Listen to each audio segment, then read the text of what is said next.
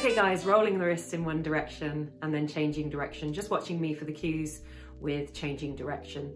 The reason it's important for us to do upper body weight bearing and impact work, well, it's exactly the same reason it's important for us to be weight bearing through the skeleton for our lower body, because we want to stimulate the bones in our upper body as well as lower body into flattening the hands and then curling them in.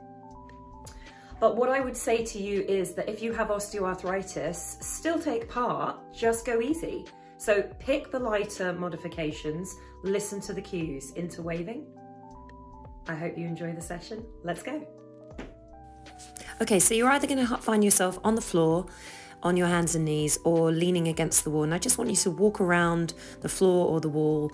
How far you are from the wall will just determine the amount of pressure that you've got on your wrists. So the further you are from the wall, the more pressure. Come up onto your fingertips now and see if you can walk around on those fingertips. So if you're on the floor, same thing, you lean forward a little bit more. Now we're going to go onto our fists. So start walking around on the fists. This might not be comfortable for everyone, so decide if it's comfortable for you, and you can retreat to one of the previous versions if you prefer. And just a reminder to always change the amount of pressure that you are applying if you want to. And now we're going to change it up from flat hand to fists to fingertips, just making it really varied. For some of you, this might be an exercise round or it might be a warm-up round. We're going to stop there and have a little rest. Your rest might involve some shoulder moves, some neck movements, be quite random, just whatever you need to loosen up and just relax so that you can get ready for your next round, rolling the wrists and a little bit of finger movement as well.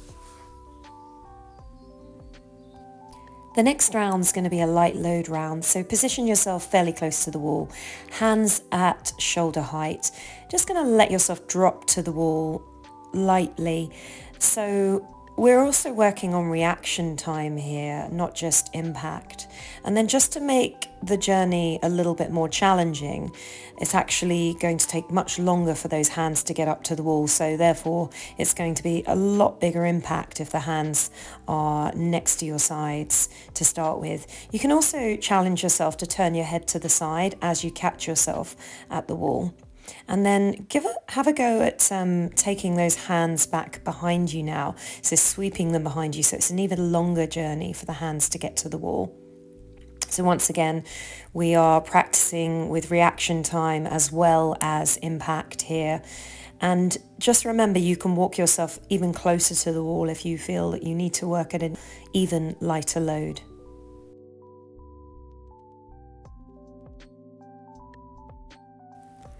From here, your options are to stay and repeat that round close to the wall, or step a little bit further back. If you step further back, what that means is you are going to be increasing the impact that your wrists are going to be bearing, and decide whether it's right for you or just stick with those light level rounds. And remember to change from having the hands at shoulder level, having the hands by your side and sweeping the hands back behind you. Make sure you feel safe. This is also a confidence booster or a confidence knocker. So I would always advise that you make sure that you feel safe and comfortable with that falling action.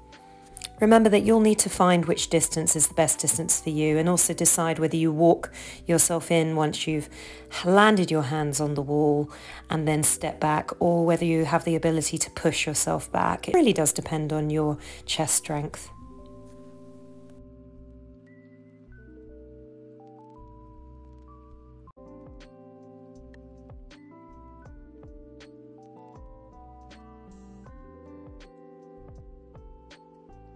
And then we've got some final rounds of marching on the wall, flat hands, fingertips, knuckles. Make sure you mix it up until we finish this round with shoulder rolls, neck movements, and some wrist rolls as well.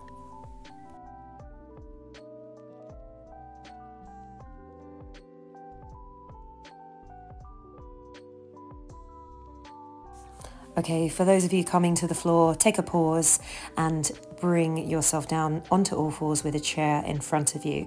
From here, what I'd like to ask you to do is come up onto your fingertips and then flatten your hands. So the difference between the work we've been doing on the wall is we've got downward gravity.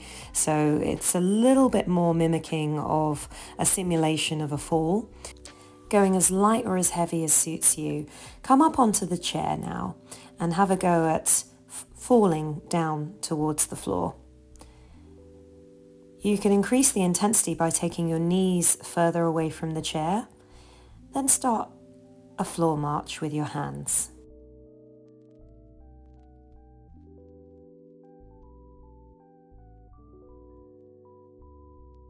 We'll head back up to the chair now, and this time choosing to jump down and jump up onto the chair.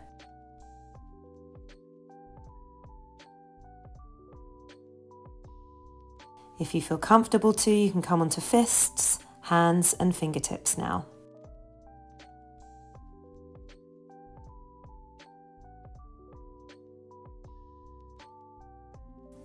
The next round is a high impact round, slamming hard down to the floor. Only choose to take part in this if it suits you. It's a heavy, stomping land. Take some wrist rolls to finish, and then take hold of the top set of knuckles and pull back the wrist so that you're stretching into the forearm. Do that on each side to finish.